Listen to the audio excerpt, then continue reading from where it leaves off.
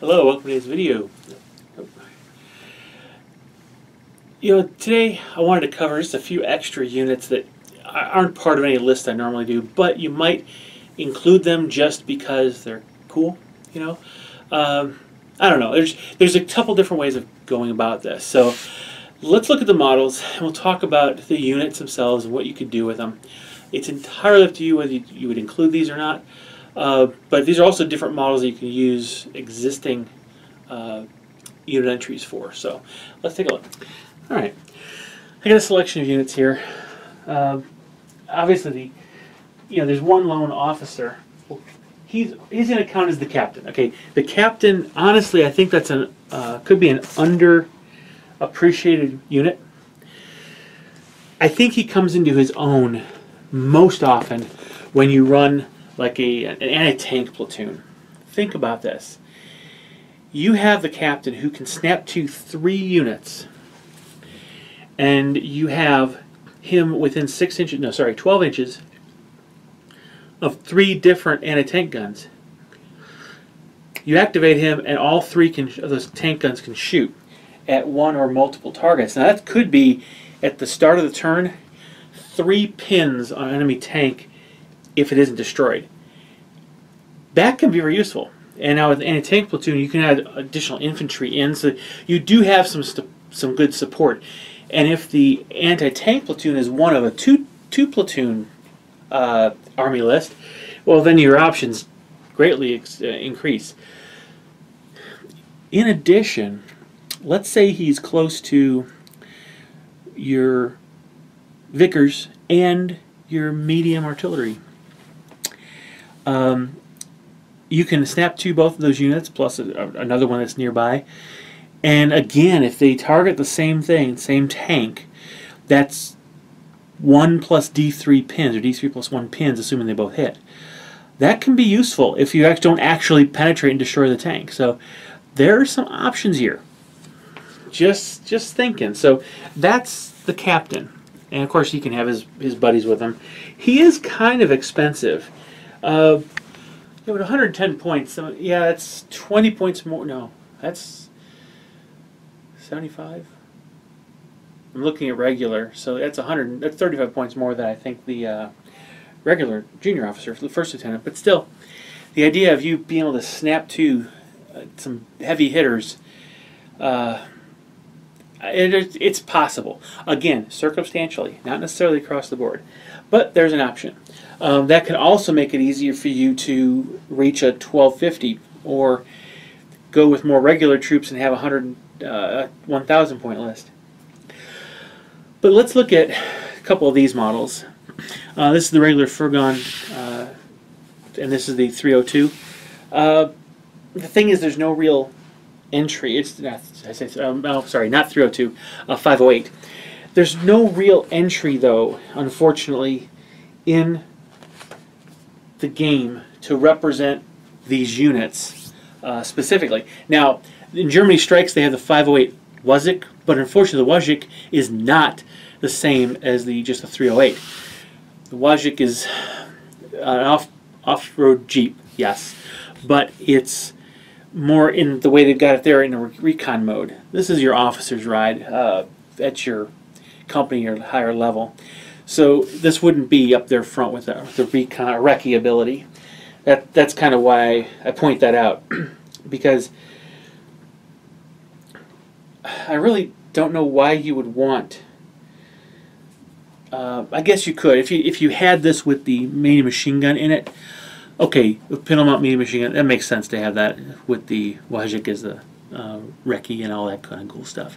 But you can use these models, and instead of spending all 30 points for that recce rule and all that, just go ahead and get, for only 21 points, 9 points less, get the cars or light utility truck. That's exactly what these are. They actually get you, again, 3-man transport. So this one's a little bit light. I mean, technically this could carry 5 men plus a driver, and technically this can carry 4 men plus 3 men plus a driver. But they can both suit the cars and light utility trucks just fine. So that's an option. And of course, this is a cheap way to add an extra order die and give your officer team, medium machine gun team, mortar team, some really good flexibility. As far as mobility goes, anyway. There are some times that may be handy, other times not. But it's a cheap order die. Let's start with this baby here.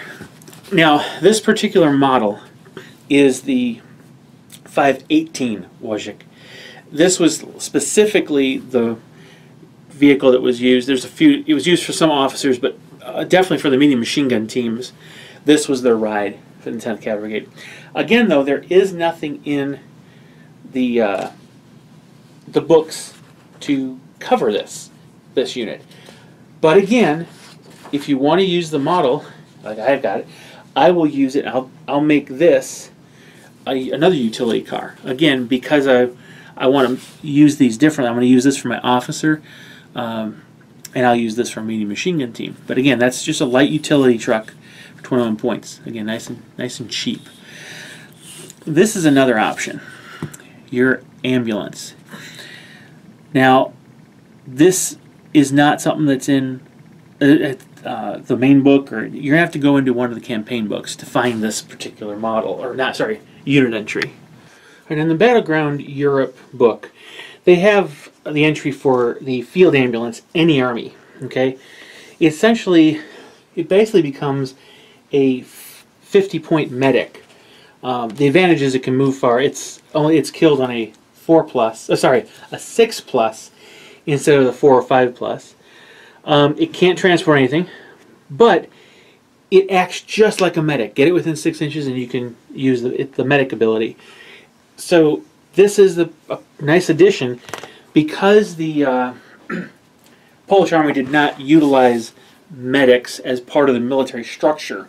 Instead, they had medical service personnel attached. I want to say it's part of the Red Cross, but not quite. But they were attached as an auxiliary or a paramilitary organization. So they weren't actually part of the high command of the Polish Army.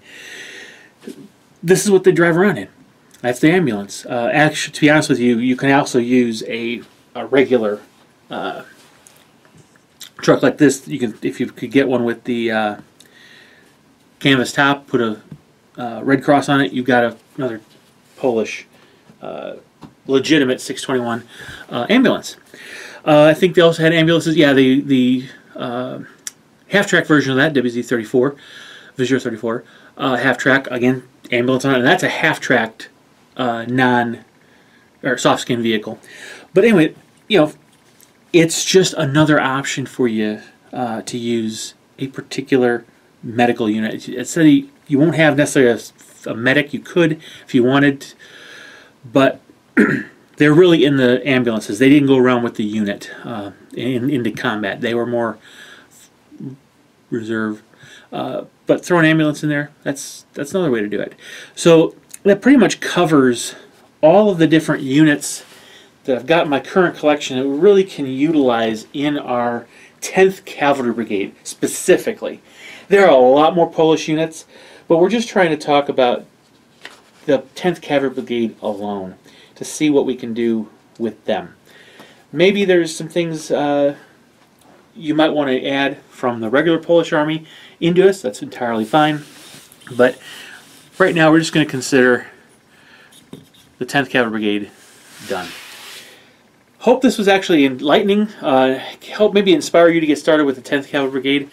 Again, it's up to you. You model what you want, play the game the way you want to, as far as you want with what armies or what subunits, or whether you want to be historically accurate and build the list as I was doing, centered around the actual table of organization equipment, or add to it.